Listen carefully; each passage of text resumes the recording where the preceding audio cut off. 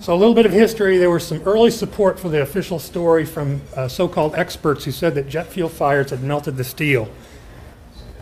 The BBC, Scientific American, Nova Video, a couple of professors from major universities all told us that the jet fuel fires melted the steel. At first we were told that the heat of the fires had softened and melted the structure of the building.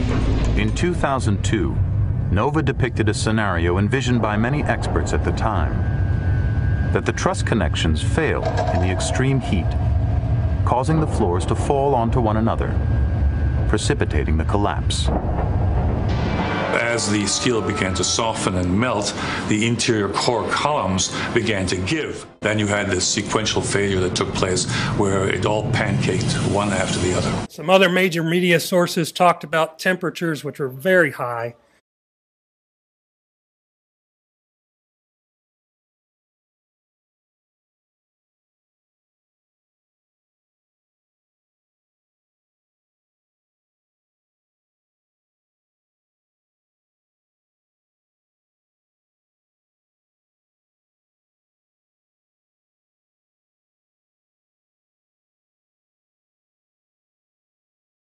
And as far as I know, none of these people have apologized to us. But just to get this out of the way, steel melts at approximately 2,800 degrees Fahrenheit, and jet fuel fires burn in a maximum of approximately 1,500 degrees Fahrenheit unless in a special combustion chamber, and even at that, just a few hundred degrees higher than that. The staff engineers, scientists that contributed to the NIST report had some good information, and they show that the jet fuel, for a few moments, it was a hotter fire than would normally be experienced in the standard time temperature curve for fires. But that quickly dissipated, and the overall effect of this jet fuel in the total duration of, say, 0 to 1 hour, or just before the buildings collapsed, was relatively insignificant. The difference, maybe it was 5 or 10% more BTUs in the whole floor area. But that's, in the whole scheme of things, it's insignificant, because the fire loading could be increased by a factor of 10, and this still wouldn't have been a difference as far as the building surviving. The building has a huge thermal mass, and the energy of the fire is really not that great compared to the thermal mass of the building. It just takes a huge amount of energy to heat all that steel and concrete up. And if you look at it, step back and look at what was going on, the effect of the jet fuel was relatively short-lived, few minutes, and then it didn't add anything extra to a normal fire.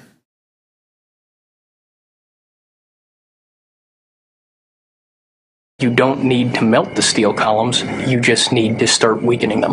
What we found is it doesn't take temperatures high enough to melt steel, it just has to heat up the steel so it expands and then softens and weakens the structure until it collapses.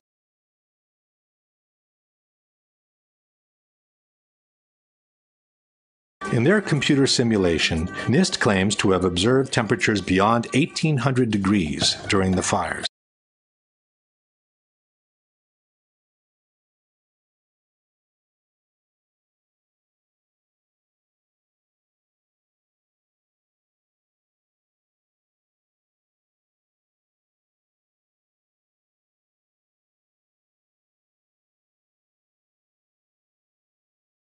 It's important to remember that gas temperatures are not steel temperatures. Steel temperatures in a fire actually lag behind in time and in magnitude of the temperature from gas temperatures. The media portrayed these fires as being extremely hot, but in going into the NIST reports with a licensed chemical engineer who normalized all the data, the fires were not that hot in World Trade Center 1 and 2. And if you look at the NIST zone data, you could see this. And to To use our own powers of observation, you could tell by seeing these fires, seeing black smoke come out the windows.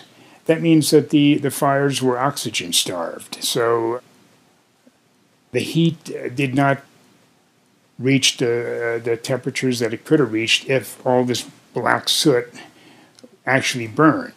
The fuel just sort of gave up heat to vaporize some of these constituents into black smoke, and it was incomplete combustion. And so it was a low temperature fire. But in other high-rise fires where there was vertical openings, broken windows, there was a free flow of oxygen in, and these fires exhibited a whiter smoke plume, very little dark carbon, because there was more complete combustion, much hotter. So, like for instance, the first Interstate Bank building in Los Angeles, California, that was quite a robust building because it was built in a seismic area, but it had insufficient blockage to prevent the vertical spread of fires, and that fire burned for 4 hours. Very hot fire. But at the end, there was no structural damage.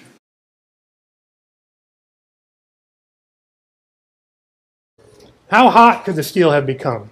That's important to their story, that the columns were softened, the floors were softened. NIST actually says a number of things. FEMA said there was 4,000 gallons of jet fuel available. FEMA says there was half of what was impacted the planes, impacted the buildings. We'll call it 4,500 gallons. This would have provided a certain amount of energy. They didn't do this calculation, by the way.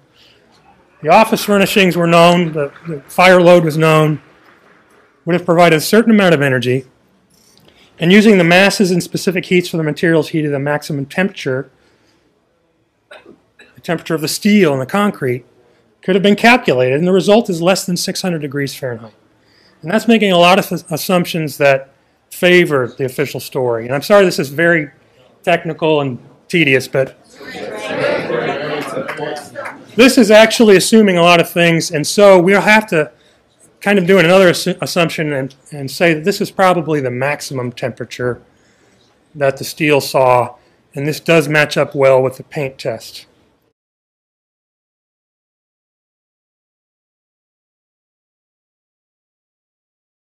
So let's take a look at the steel temperatures we've discussed so far. On the far left is the 480 degree value that the paint test showed, that less than 2% of the steel samples saw this temperature.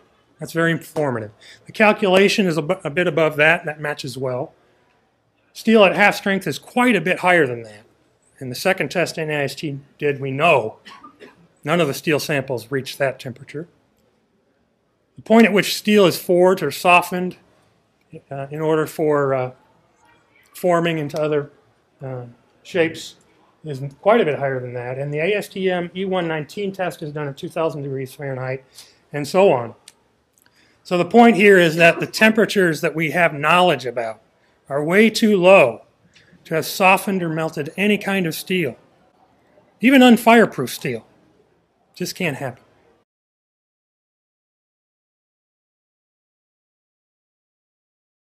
The truth is that NIST itself admitted in their own report to have no proof for temperatures high enough to seriously weaken steel. From the NIST report we read, of the more than 170 areas examined on 16 perimeter column panels, only 3 columns had evidence that the steel reached temperatures above 250 degrees centigrade or 480 degrees Fahrenheit.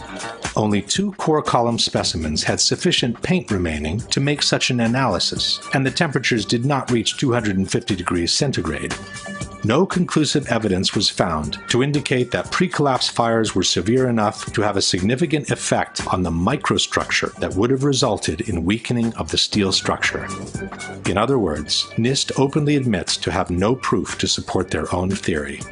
In conclusion, the known facts are: steel melts at about 2,800 degrees Fahrenheit. Softening can begin at about 1,100 degrees Fahrenheit. Except for 3 isolated spots, NIST admits to have found no proof of temperatures beyond 480 degrees Fahrenheit, which is less than half the temperatures needed to seriously weaken steel.